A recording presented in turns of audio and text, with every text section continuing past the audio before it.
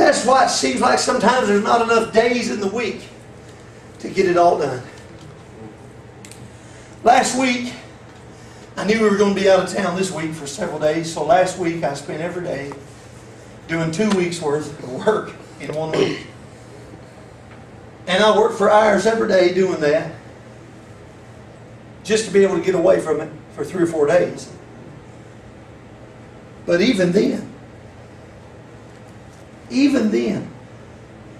my heart was still where the work was at.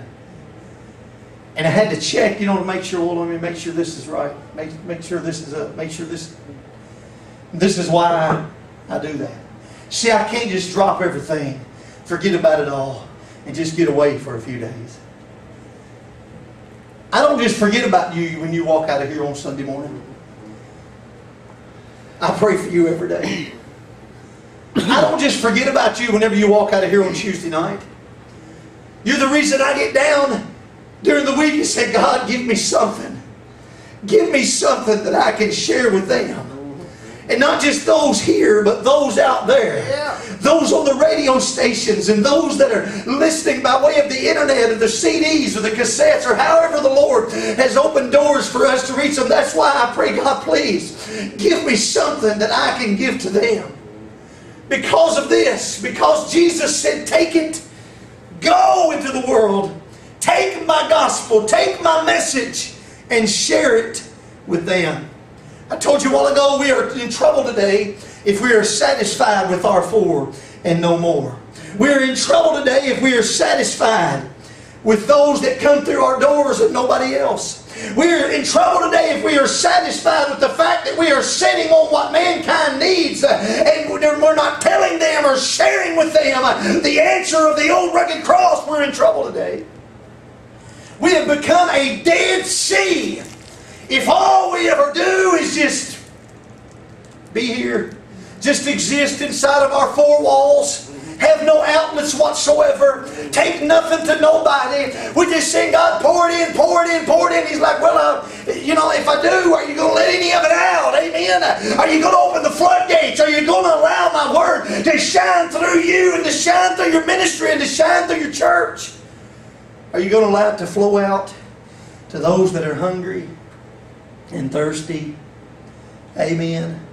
You see, what you see here every Sunday morning and what you see here every Tuesday night don't stop here. When you drop your money your offering in the plate, it doesn't just go to keep the lights on here. It doesn't just go to make sure we got water to flush the commode. But it goes for the internet, for the AM radio and the FM radio, and the newsletters, and the tapes, and the CDs, and anything else that God will open the door for us to do. Amen.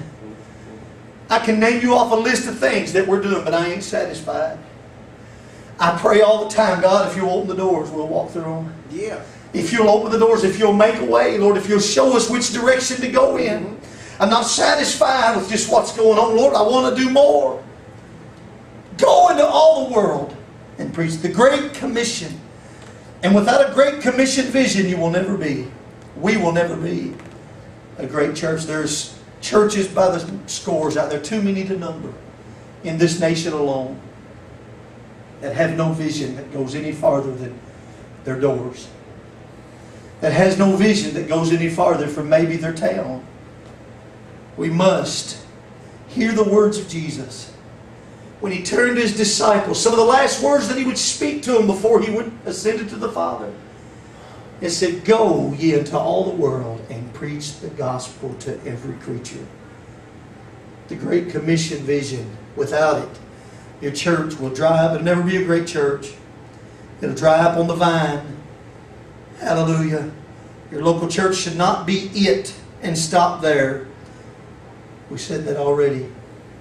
It bears repeating this morning. That what you see here on Sunday morning and Tuesday night is not all there is. It's not the beginning and the end to what God is doing. Amen. We do this work and we do what God has commissioned us to do, not only for you that get to come here every Sunday morning or every Tuesday night and hear the Word, but for those that listen by radio, For those that call and say the tapes and the CDs are such a ministry to me. Wow. For those that let us know that they have no local church in their area that preach the Word like the Word that we preach here, and say we appreciate what you do. For the 85-year-old man that we get the letter from where he received Jesus reading the newsletter. Amen. For the little boy that rode his bicycle around the night at Lamasco when we had the outside service, and the last night he got down off his bicycle and he walked over there and knelt down at the altar. Those are the people that we do these kind of things for. For the woman that we received the letter from up in West Virginia in the correctional institution of the jail there, that said we gather around the radio every Sunday morning and listen to your program. Those are the kind of people that we do. For the widows and those that are in nursing homes that we hear from. For the people that sent us the letter about the girl that's bedridden and the only communication she can give them is with her eyes, and they said that they'll put on the tapes and the CDs, and she lays there and tears rolls down her face for the joy that they see in that. Hallelujah. For the fact that Jesus Christ commissioned us to take that and share it with people. For the woman that called and said, I was listening to the radio cleaning out my car and your program came on and you was singing, and it was a song she'd heard 100 times before. And we had sung it before, and when I was preparing the radio programs, I said, Lord, I've played that song there before, and I'll do it because you said so. She's cleaning out her car that Sunday afternoon, dry and searching for answers, in the simple song, I'm still holding on. Lord, I'll never let you go. And she said the Holy Spirit filled that car, and she began to weep, and the Lord began to bless her soul. Those are the kind of people that we do what we do. Those are the things. Those are the reports that we hear from people that continue to keep us going, burning the midnight oil. People in Australia that say we listen to your radio station all the time. People in Florida that say we listen to your radio station all the time. People in Canada that say we listen to your radio station all the time. The Great Commission. It's more than just about us. Amen. The doctrine of me, myself, and I has literally become a cancer in the church today. That it is so self-centered, Brother Sleece, that it's all about me and nobody else. It's all about being a better me. It's all about being a better me. It's all about being a better me. Self-centered. It was never meant to be that way. Jesus Christ lived on this earth 33 and a half years and was never self-centered. He came not for Himself, but for you. He preached not for Himself, but for the multitudes that heard Him. He climbed the hill of Calvary and laid down His life on the old rugged cross, not for Himself. He already had His throne in glory and decided to come down and die for you. He did it for you. Never self-centered. But we've become so self-centered that we've got inside of our four walls and we sing Amazing Grace, how sweet the sound. And we've become so spiritually deaf that we can't hear the cries of those that are dying outside of our doors. The Apostle Paul had a vision in the book of Acts. There was a man of Macedonia that appeared to Paul in a vision. And this man said, Paul, come over into Macedonia and help us. And Paul arose, and the Bible says immediately he began to figure out a way to get to Macedonia. To build a big recreation center. To build a big fancy church on the street or no. He said we endeavored to take the gospel to Macedonia because that was the help that they needed. Amen. They don't need another fancy building. They don't need another fancy choir. They don't need some more boards and some more discussion groups. They need Jesus Christ and Him crucified. And Paul said we endeavored from that moment. That's my words. Read it. I give you the scripture. That's exactly what Paul began to do after he had saw this man from Macedonia in this vision. Come and help us. Come and help us. And Paul didn't say from that moment on we endeavored to go over there and Build a big cathedral. Go over there, and they need a recreation center is what they need. The kids, you know, they're having such a rough time. We need to build them a place to play basketball. No, you need to tell them about Jesus. Amen. Amen. You need to tell them about Jesus. Well, what they need is a food bank. And listen, I love it that we have food banks. But if you feed their belly and not their soul, you ain't helping them too much. Really? Amen.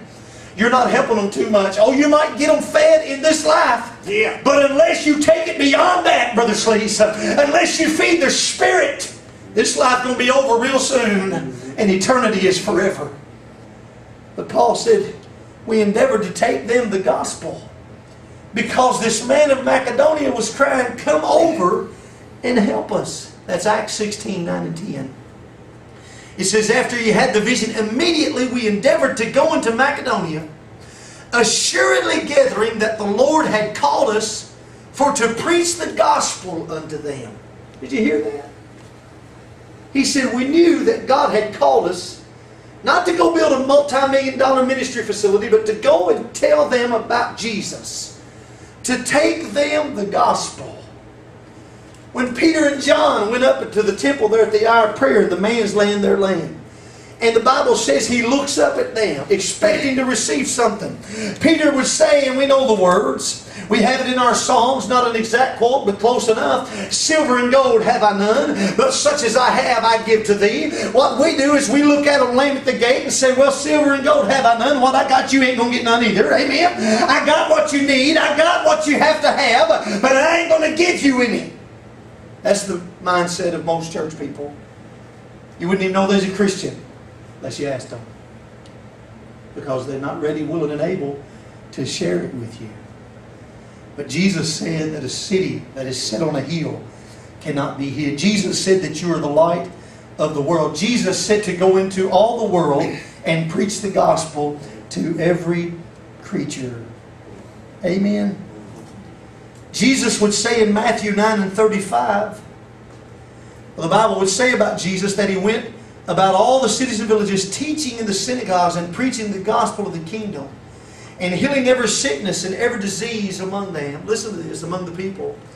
But when he saw the multitudes, he was moved with compassion on them because they fainted and were scattered abroad as sheep having no shepherd. And he says this to his disciples, the harvest truly is plenteous, but the laborers are few. Pray ye therefore that the Lord of the harvest, that he will send laborers into the harvest fields. That he will send laborers. You see, the harvest, oh, it's white. There are souls that are lost and undone. But where are the workers? Where are those that are willing to take the gospel to the world? I'm closing this morning. Jesus Christ would, the words that he spoke to them that day before he ascended, Brother Sleece, they're still as real today as they were then. Go into all the world and preach the gospel to every creature. Jesus gave that charge, and it still echoes from heaven, Brother Tyler. As long as there is a lost soul that needs to hear about Jesus, it will be your job to do something to reach them. I know we can't do it all, but if the members in the body of Christ would all work together, the work could be done.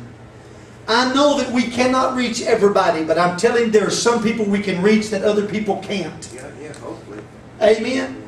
There are some people that, Brother Tyler, you can reach. Reach them with the truth. Amen. Reach them with the truth that I can't. You can say, well, I'm going to send my money to this preacher because he's reaching millions. He may be reaching millions, but he ain't reaching all of them. There are some people you can reach that preacher can't reach.